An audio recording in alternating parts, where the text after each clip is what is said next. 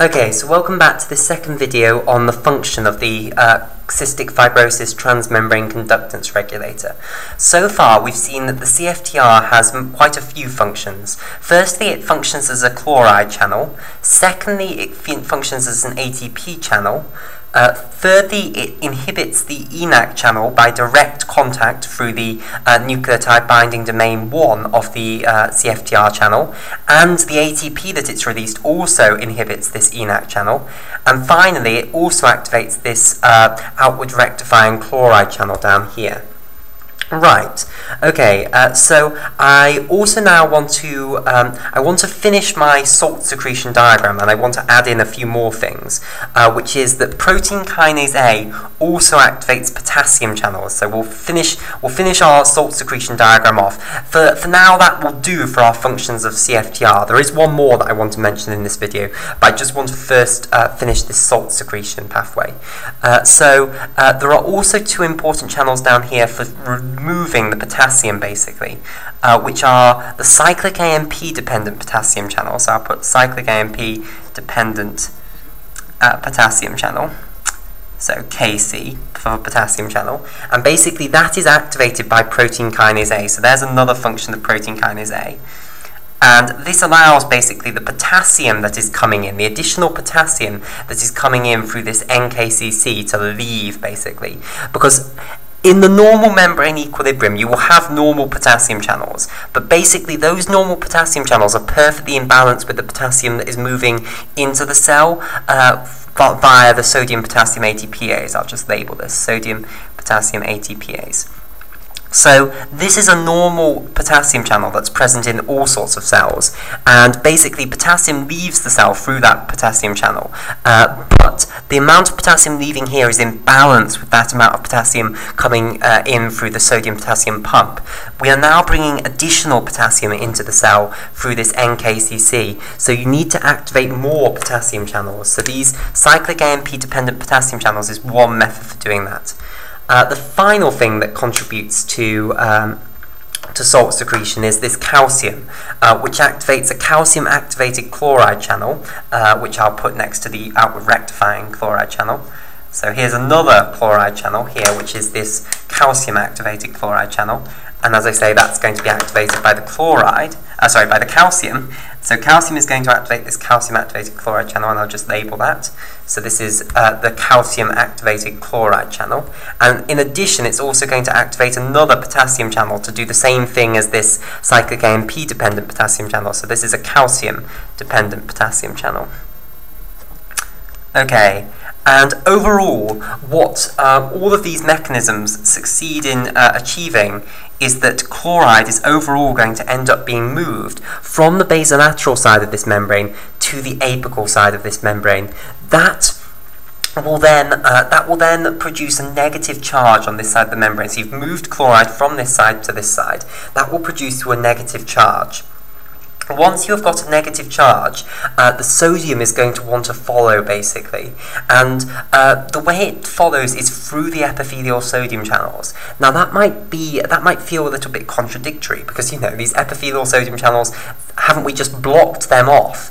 But we didn't block them all. We blocked quite a few of them so that the need for the NKCC to bring in sodium would become apparent. But we didn't block them all. And now that you've got this electrical potential, sodium will now want to flow through will want to move through the epithelial sodium channel in the opposite direction to normal. It will want to move from the intracellular domain to the extracellular domain.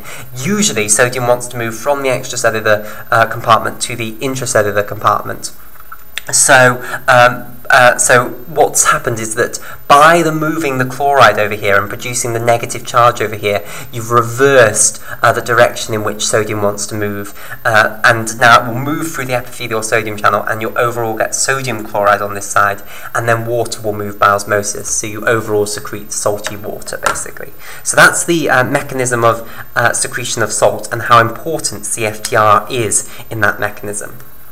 Right, okay, the final thing I want to discuss about CFTR is that we think although very little is understood about this, we think it must be important in vesicle trafficking. So if I draw an epithelial cell here, vesicle trafficking means you create vesicles full of contents that you want to secrete onto the apical surface of your cell. So basically you want the vesicle to come up here and you want it to fuse with the membrane, so something like this, and you want the contents of that vesicle, which I'll just draw as pink dots, you want those pink dots to be released onto the apical surface of the membrane. That's called exocytosis, that process. So you want exocytosis of the vesicular contents. Exocytosis, that's not good. Cytosis. Right, we think CFTR must be very important in guiding these vesicles up to the apical side of the membrane. The reason is that people with cystic fibrosis, with mutations in the CFTR protein, so for instance the delta F508 mutation that we studied in the previous video, they show reduced vesicle trafficking. So one of the contents of vesicles that is often released onto the apical surface of epithelia is a protein called mucin. So mucin is a protein that underlies, it underlies basically what snot is. It's a protein that sort of aggregates together and makes a sticky goo, and it's very important for trapping bacteria in. So for instance, we line our airways with mucin, and the bacterium gets stuck in it, and then the mucociliary escalator gradually lifts the mucin up, and then it's lifted all the way up to the laryngopharynx, and then finally it's swallowed down and goes to the stomach and the bacterium burn. But basically in people with cystic fibrosis there is much decreased mucin secretion, and we think that, and you know, all that we can find that is wrong is that the CFTR protein has this mutation, and we think therefore, well, that's how we've deduced that CFTR must somehow affect vesicle trafficking. So mucin is an example. There's also other things that are secreted, and an example are there are loads of antibacterial proteins that we produce, so proteins that are going to attack bacterium.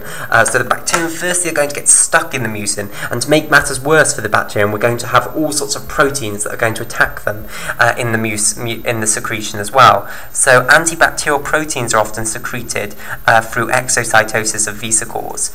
And basically, also in people with cystic fibrosis, you see greatly reduced antibacterial proteins. So for instance, IgA is something that we often secrete in mucus, and you see greatly decreased IgA levels in people with cystic fibrosis. So that's the other function we think must somehow be related to CFTR, that it must somehow promote vesicles. So I'll draw the final line, that it must somehow promote this vesicular trafficking, basically. But we don't have at all a good understanding of how yet, and this is obviously an area of current research.